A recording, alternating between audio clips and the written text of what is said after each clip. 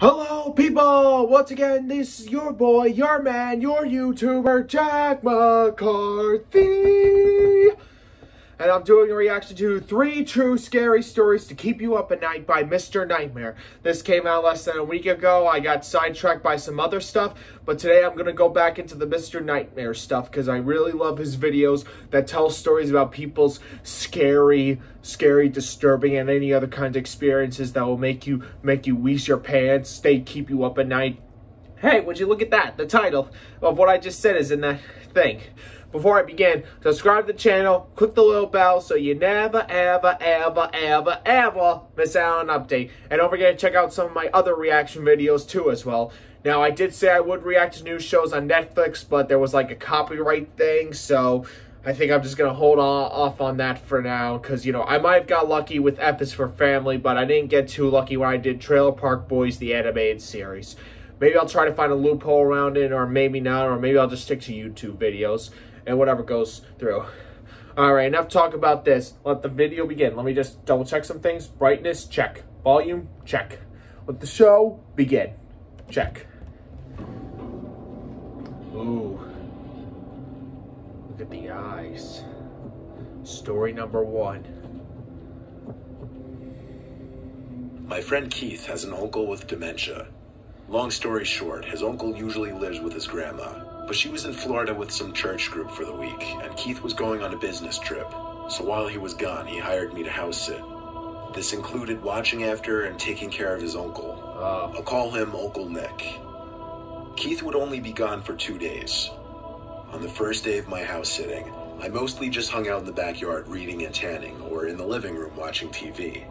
I cooked twice. Each time I made extra food for Uncle Nick, but I never saw him come out of his room upstairs. I went up to knock on his door lightly and tell him I made food. I heard a grunting noise on the other side of the door. I assumed that was his way of acknowledging me. I never actually met his uncle. Oddly enough, we weren't introduced when Keith hired me for this little job. Uncle Nick was fully aware of my being there, at least that's what Keith said. He never left his room to eat while I was in the living room. So I went up to Keith's spare room for the night. Good call. I left the door cracked open so I could listen, and I eventually heard a door down the hall opening and unsettlingly quick and heavy footsteps moving down the hall and down the stairs. Seconds later, I heard the same footsteps rush back up the stairs and back to the room. Then the door slammed shut. That was weird. It was honestly a little unnerving. Hard to explain, just the intensity of his footsteps, like he was avoiding me or something. The next day was pretty similar to the first. I made 2 meals and left the food on the counter for Uncle Nick both times. When I was laying in the backyard again, I came back in to see the plate was empty. So I guess he was really avoiding me. Yeah, maybe. I went back out to tan some more, and when I thought about it, I looked up to the bedroom Nick was staying at, and there he was, looking at me through the window. I think when he noticed me, he ducked down. I felt so uncomfortable that I folded up the blanket and went back inside and up to the spare bedroom. It was okay. One more night of this and I'd be home. I made dinner that night and left him another plate. As I walked up to the spare bedroom, I noticed his bedroom door was open now. First time I'd seen that. Maybe he was becoming less shy. Maybe. I went to brush my teeth and go to my room for the rest of the night to give him his space. I was having a rough time sleeping though. I just wasn't tired at all. While laying there in the dark, I heard a short creaking sound coming from inside the room, even over the noise of the fan next to me. I sat up and looked around, still able to slightly see in the dark room. I didn't see anything. More specifically, I didn't see Uncle Nick. I was getting paranoid, honestly. Why was I becoming so creeped out by him? I lay back down on my side, facing the wall next to the bed. I ignored the little sounds I thought I was hearing in my head for the most part. But when I heard a very faint groan, I sat up and turned off the fan to listen. I heard breathing. I turned to the far right side of the room by the desk, and there he was, sitting on the desk chair, turned to me. I screamed in fear, and he came up to me going, "Shh," and covered my mouth with his hand. In the moment, I thought he was trying to suffocate me, so I pushed him off of me and ran to the nearest bathroom to lock the door. I listened as I heard his manic footsteps rush back to his room and slam the door. My heart was pounding inside my chest. I called Keith and told him about it. He sounded like he wasn't even that shocked. That's the scary thing. What? He told me it's best I sleep in the bathroom with the door locked. And when he said that, it said to me that his Uncle Nick is potentially dangerous, which scares me even more. Yeah. I slept maybe 3 hours max that night on the bathroom floor, and in the morning I quickly packed my backpack and waited out in the backyard for Keith to return. He paid me extra for what I had to deal with. I suggested he get his uncle some serious help. Yeah, because I think he has more than dementia, and I still don't know what his intentions were that night. I don't know. People are sometimes messed up with stuff like that. Oh, fucking ad. Hang on. Baseball.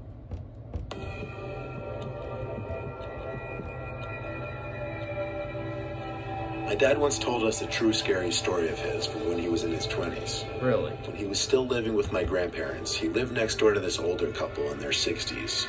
Huh. One winter, the wife Margie next door went missing. The husband knocked on their door and asked my grandparents if they'd seen her, but unfortunately they hadn't. No one had, apparently. A few days later, my dad was out at the park playing football with friends. That's when it started to snow. They played in the snow for a while until it got to be too much. Then they all went their separate ways back home. When my dad got home, he realized his parents were gone. My dad started the fireplace and went to his room, which was adjacent to the living room, to throw his stuff on his bed. Then he went to take a warm shower. When he got out from the shower, he thought he heard humming from the living room outside the bathroom. He opened the door a crack in his towel and said, "Mom?" The humming stopped, but a creaking sound continued. My dad threw on his clothes in the bathroom and walked out into the living room. There in my grandpa's old rocking sofa chair was Margie from next door. She looked straight at my dad and said, "It was so cold I needed to get warm." My dad ran next door to get the husband, but when the two of them returned to the living room, the sofa chair was empty and Margie was gone. The two of them searched the whole house together, calling her name, but she wasn't there.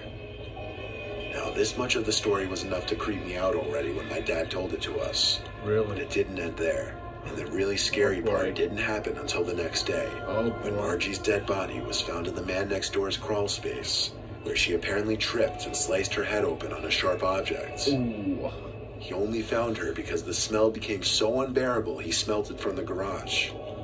The thing is, the body was deemed to have been dead for at least 3 days. Yet my dad saw her in the living room just the day before. Oh crap, he saw her ghost. Dad believes he saw the ghost of Margie in my grandparents' living room. Yeah, that's what I said. And my dad's not one to make stuff like this up. When he first told us this story when I was 9, let's just say I didn't get much sleep that night. Of course you didn't. God, scary shit like this. And another fucking ad. Unfucking believable. Sorry, pardon my French, but still, ads suck. Oh, man, a ghost. My grandma has in contacts with a relative There's of a lot hers, of and Black it's Lives Matter very protesting scary. going on in my area. Now, before I write anything else, I want to disclose that I fully support the Black Lives Matter movement. However, this is my personal opinion that the looting and rioting are not okay, and anyone participating in those acts should not be associated with the peaceful protesters. But unfortunately, mixed in with the peaceful protesters are the looters and rioters hiding in plain sight. A few nights ago, many stores and houses in the town next to mine were broken into and robbed, and a lot of car windows were smashed. There were rumors from the cops in our friend group that our town would be a target the next night. We stayed up a little later than usual the next night for that reason, and while watching a movie together as a family, we had to mute the TV when we heard yells from outside. We checked out the window, and a large group of young men with masks on were parading down the street. They weren't holding protest signs or anything. They were just being loud and, by the sound of it, cursing a lot. But they didn't appear to be damaging any property, so we went back to our movie. It was a good thing. And after that, my parents went to sleep. I stayed up later in my room playing a video game with the headset on so I could talk to my friends. Eventually, I grew bored and tired and turned the system off and went downstairs to get a glass of water for bed. As I passed the little half stairway to our den on my way to the kitchen, I looked down there and saw something big sitting on the carpet by the window. I went down the stairs, and when I picked it up, I realized what it was. What? It was the glass of the window, broken, but all taped up as if to make the glass shattering easier or quieter. I ran to my parents' room to get my dad. When he saw it, he called the police. The response time was outrageously long. My dad said we were lucky the line wasn't busy, as the 911 calls recently by us have skyrocketed. Really? When the police came to search the house, it didn't seem anything was stolen or anyone was in the house. They had to respond to another call within 20 minutes, but they said to call back if something else happened. My dad and I opted to sleep in the den for the rest of the night to prevent anything else from happening. Good call. So my mom went back upstairs. Time rolled on slowly, but eventually I think my dad fell asleep. A large rift of wind hit me in the face through the opening where glass used to be, causing me to open my eyes and look at the window. No one was out there, but for some reason I thought I heard something come from upstairs. So I went up the half flight of stairs thinking maybe it was my mom. Maybe. When I got to the kitchen, I continued to hear noises from above me, so I walked upstairs, and the noises were still coming from above me. Oh boy. What else was above? The attic. I went to the upstairs storage room, which had the attic door. I quietly opened it, revealing the short stairway to the attic. This is when the noises stopped. I didn't flick the light switch on. I just tiptoed halfway up the stairs to listen. That's all.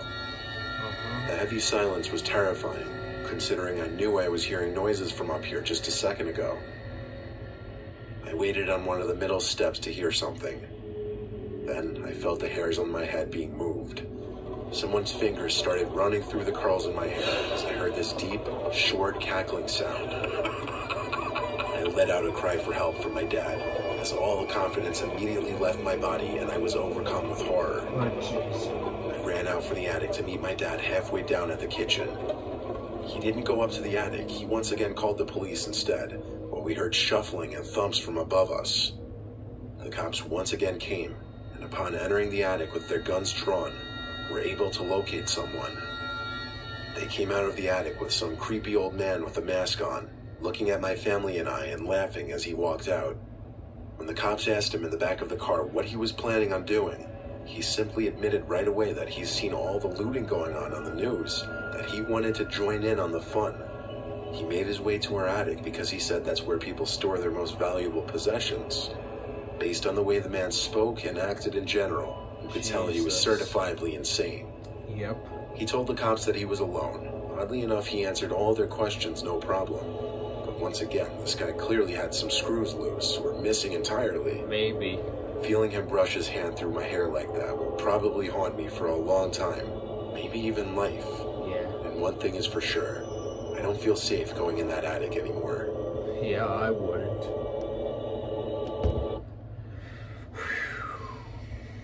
Scary stuff going on back there. There's scary stuff indeed. Don't you think so, Scarlett? That's my dog right there, if you know. Yeah. Right there. Yep, that's her. Hello, baby. Say hi to the viewers. Ain't she cute? Scary stuff goes on with stuff like the protests and everything ever since the George Floyd incident, and it just still worries me that if this kind of stuff keeps going on and we don't try to fix it or make some good common ground, I'm afraid that we could be going into another civil war. And it may not be pretty, and we may lose more lives than we did with the quarantine thing. All we can just do is pray and hope for the best that this whole thing will settle and stop for good. Until, you know, justice is served and things start to go back to the way they were. Maybe, I don't know. Hope you guys liked the reaction video. Also, don't forget to check out my other friends' channels.